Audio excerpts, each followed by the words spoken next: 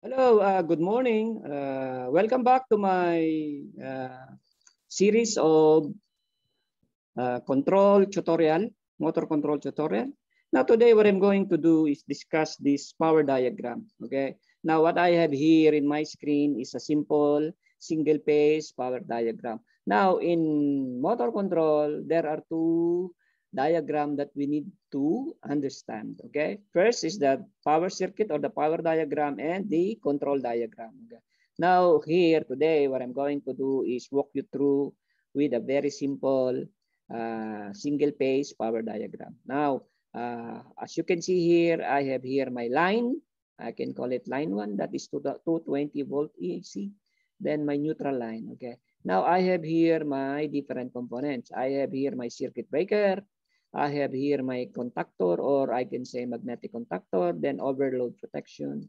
Then I have here my single phase isolator switch. Now my circuit breakers is 3-phase. My magnetic contactor is 3-phase. Likewise, the overload protection. Okay, guys, don't worry. In my next tutorial, I'll be showing you the different components.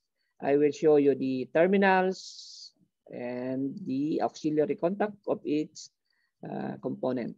Okay. Now, this tutorial will help the engineering student to at least learn how are they going to connect the power diagram, okay? Or how are they going to draw the power diagram. Then based on this drawing, they will be able to do the actual connection, okay? Now guys, as you know, we don't have face-to-face, so that's why I'm doing this control or power diagram to help those students or new engineers to learn how to do the actual wiring, okay? Now, okay, so without further ado, let me begin with my actual explanation of each component. Now, first is the circuit breaker. Now, the purpose of the circuit breaker is to break the circuit, as the word circuit breaker implies. So, initially, this circuit breaker is in an open position, but in actual, if it is already, the application is already working, now, of course, it will be on a close or on position, okay?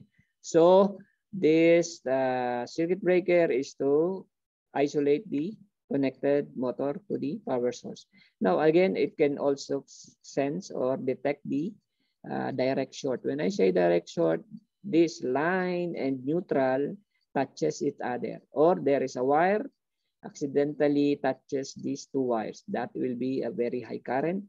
And if your circuit breaker is working fine, it will be able to detect the high current, then it will open the circuit, or this one will trip.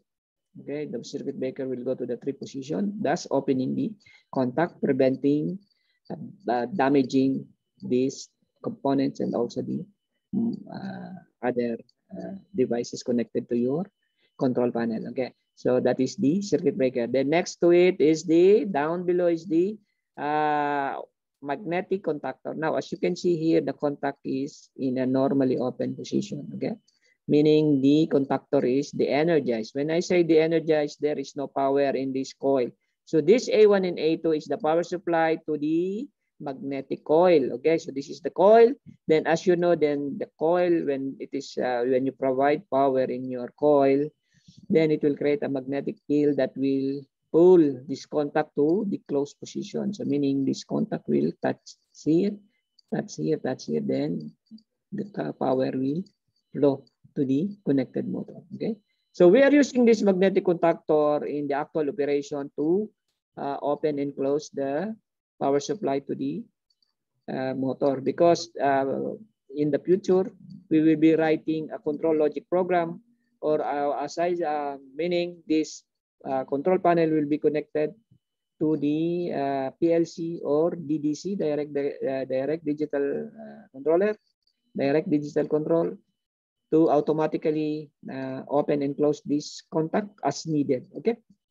Now, below the magnetic contactor, I have my overload protection. Now, overload protection, we are using this to protect the motor, the connected motor, from overcurrent. Okay. Now, the motor, it has, in the nameplate of the motor, you will see the full load current of the motor. Now, assuming the full load current is 2 amperes, now you have to set the overload above 2 amperes, let's say 2.1, 2.2, 2.3. Now, if the set point is reached, let's say 2.3, the motor is drawing 2.3 current, okay, then this overload will trip, thus opening the contact that we are going to use in the control to remove the power here. So when you remove the power in your magnetic coil, in this coil, okay, then it will be de-energized, then opening the contact here, then no more power supply to the motor, okay? So that is the purpose of overload protection, okay? So we are going to use the auxiliary contact here in our control, okay? Now, I have here the isolator switch, okay? So this isolator switch, we are using this to isolate the motor. As I said, motor control can be located in the inside the electrical room. Then the motor connected to it can be remotely installed, let's say in the roof, okay? Now, we usually install the isolator switch near the motor. Now, this motor, this electrical motor is driving any mechanical equipment, let's say a fan, a compressor, and any other, or a pump, okay? So, mechanical equipment being driven by the electrical motor. Now, when your electrical motor is having difficulty in driving the connected load, let's say fan, then it will, your current might draw current above the full load current, then it will be sensed by this overload protection. Okay. Now let me go back to the isolator switch. So this isolator switch is used to isolate the motor when you are doing some maintenance or preventive maintenance for the motor. Let's say greasing the motor, because as you know, there will be a shaft in there. Then there will be bearing. So you from time to time you need to grease that bearing so that your shaft will rotate smoothly, okay? So that is the purpose of isolator switch. Now let me show you how the power will flow to the motor. From here, I connected line 1 of my terminal in my circuit breaker, the top terminal, okay? Connected to line 1, okay? Then assuming this circuit breaker is on, then the magnetic contactor is powered up, so it is energized. This is closed, so the flow of power or current is like this. So from the bottom outgoing terminal of this overload protection, I provide there a small jumper, okay? So it will flow from here, then it will go up again. Then it will from the line 2 top terminal, then I provided a jumper also. Then, so the power will flow like this. Then it will go to our isolator switch. Then the top terminal and the bottom terminal will be connected to the line leads of the motor, okay? Then the neutral, from the neutral line, you will tap one wire or connect one wire there, okay? Then connect it to the, directly connect it to the isolator switch, okay? So there is direct connection to the neutral leads of the motor, okay? So that is how I try to wire it.